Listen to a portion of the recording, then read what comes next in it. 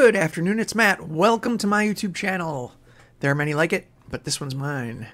First of all, I gotta give a shout out to all the fathers out there. Happy Father's Day.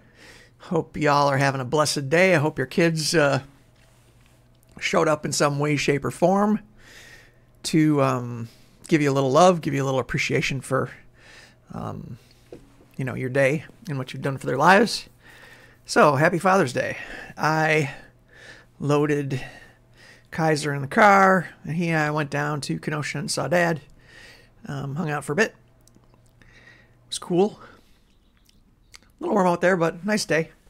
So I hope you all are having a really, really good Father's Day. Today's t-shirt is the classic ringer. They call these ringer t-shirts because they got these rings on the sleeves and this ring around the collar. And the cool thing about ringer t-shirts is if you're a hat guy, like I am, you can, they work with pretty much every hat you've got. And I'm going to demonstrate. This is the hat that I was wearing yesterday's video. So yeah, it kind of works, you know. Ring in the hat. Yeah, looks good.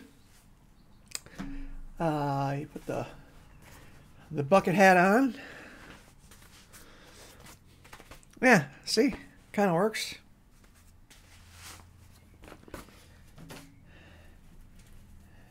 Put the cowboy hat on.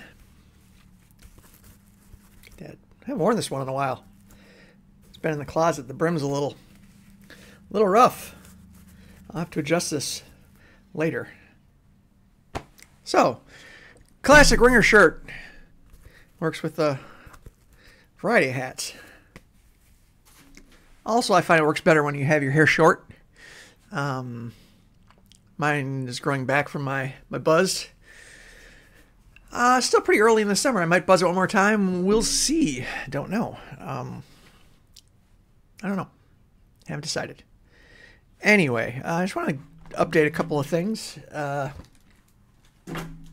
Trying to unlock Artificer on one of my free-to-play DDO accounts using strictly favor. And I've plowed through the House Cannith quests. And it looks like I have 2 more I have to do. I have to run 1 raid on the epic difficulty, and I have to run a quest that I've only run, I think, 1 time. And hopefully this gives me enough favor to unlock Artificer on my free-to-play account, because I have a build in mind I'm kind of working on there. Also, tonight is clan battles, and I'm kind of struggling with the format of the 2-tier 6s and the rest, or 2-tier 8s and the rest tier 7s. It's like, who do you put in the tier 9s and 8s? Yeah, who do you put in the 9s? Who do you put in the 8s? Do you put your best players in the 9s?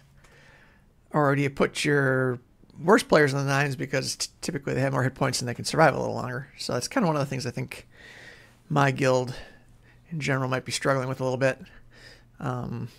So kind of working through that as well. Anyway, again, Father's Day. Happy Father's Day. Hope everybody's having a blessed day. I will catch you on the flip side. Peace.